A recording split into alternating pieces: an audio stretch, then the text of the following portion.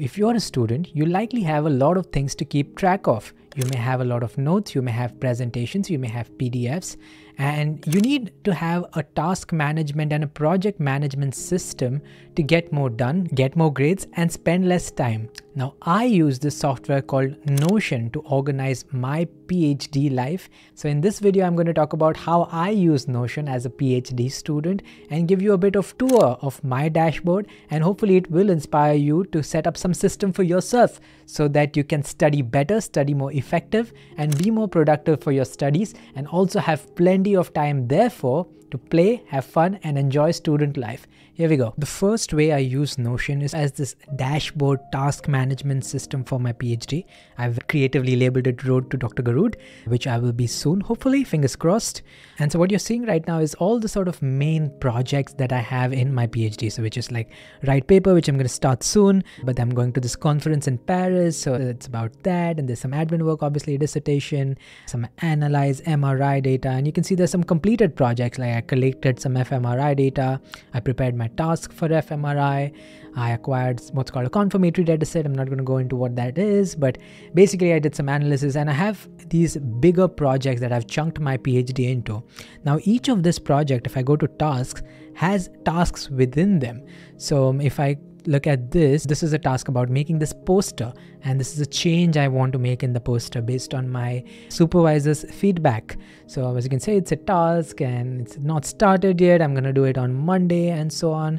So I have these figure that I have to create, and if I wanted, I could take some notes about this. So in this case, I don't have much to report, but if I did have something to report, I would write down the results. So for example, I had to do these ANOVAs, which is a statistical method, and these are some results I plotted, and then all of this is easily shareable. So if I share this, what I can do is obtain a link to this. I would be able to just simply get a link, and I can get it here also if I just wanted to share with specific people, and then I can just share it with some people, for example my supervisors or someone, and they can just simply click on that link and have just this live document that they could see. I normally do a task and I write down notes about that task while I'm doing it, especially if that task has certain results and certain outputs related to it, and then I just grab a link to that and send that off to my supervisors. As a result, my entire workflow is crystallized. So the next way in which I use Notion is like a repository. When you're doing a PhD, there are lots of things that you're asked again and again. So for example, in my PhD, I have like about 200 questionnaires about mental health that I ask people. And now every other study that's going to happen after mine, they're going to consult me about how did I make these choices? How did you decide between questionnaire A and questionnaire B, and so on and so forth? What was the final list that you arrived at?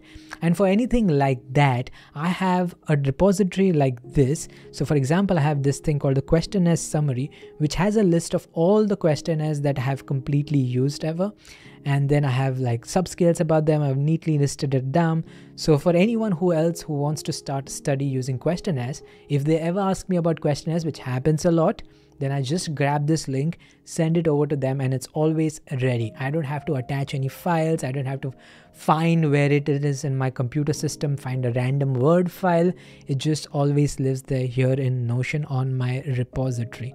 I also have some other things in the repository. Again, links to my GitHub, some PowerPoints and results, my ethical approval for the study, and so on and so forth, other documents that I have used. I have an interesting section called as live results. Every time a results get tagged, it now appears here, and I basically have all the results now as a clean list. So if my supervisors are looking at this site, then they would be easily able to tell what am I working on, and so on and so forth.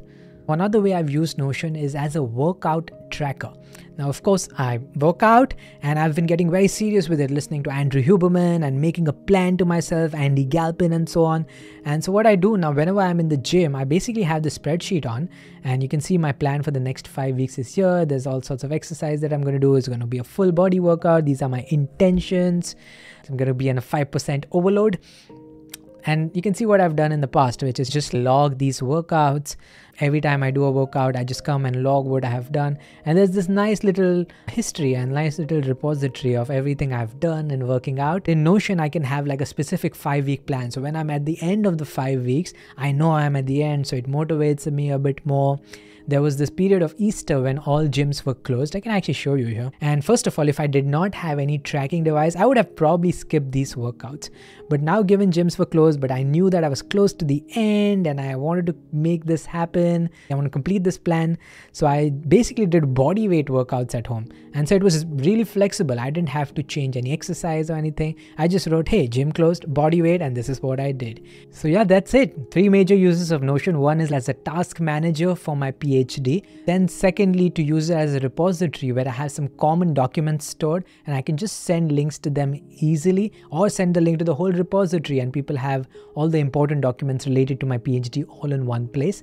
And third, as a personal health / workout trackers, there are the times where I've tracked some meals. There was a time I've tracked sleep. I've tracked, and I used to do photography project. I used to track like contact details of potential friends and who would like to model, and I could take pretty pictures of them. It's basically a Swiss Army knife, and you can use Notion for whichever way you like. You can do projects in it. You can do like a hiring kind of thing in it. You can keep track of anything.